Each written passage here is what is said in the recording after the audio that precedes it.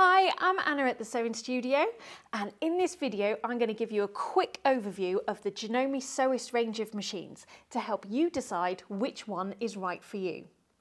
The range consists of 3 machines: the 725S, which is a mechanical machine, the 740 DC is computerised, as is the 780 DC. They all come with a range of stitch options. The 725S has 25 different stitch options. The 740 has 40 stitches and the 780 has 80 stitches.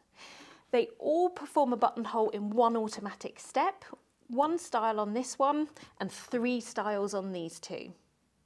You can change the width and the length on all 3 machines, and the maximum stitch width on the mechanical is 5mm, and with these 2 it's 7mm.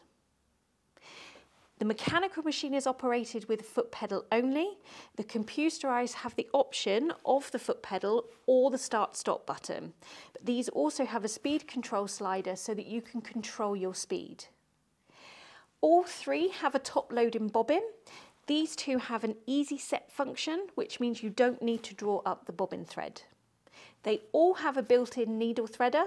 They all have an extra high presser foot lift to get your bulky items in underneath.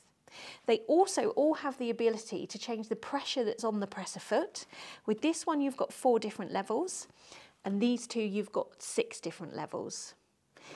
The top of the range, the 780 DC, has an additional feature, which is the thread cutter button here, so you can automatically cut your threads when you finish sewing.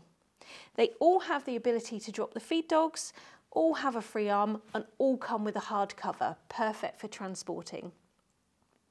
So I hope that's managed to highlight the similarities and differences, and that you can now make an informed choice on which one's right for you.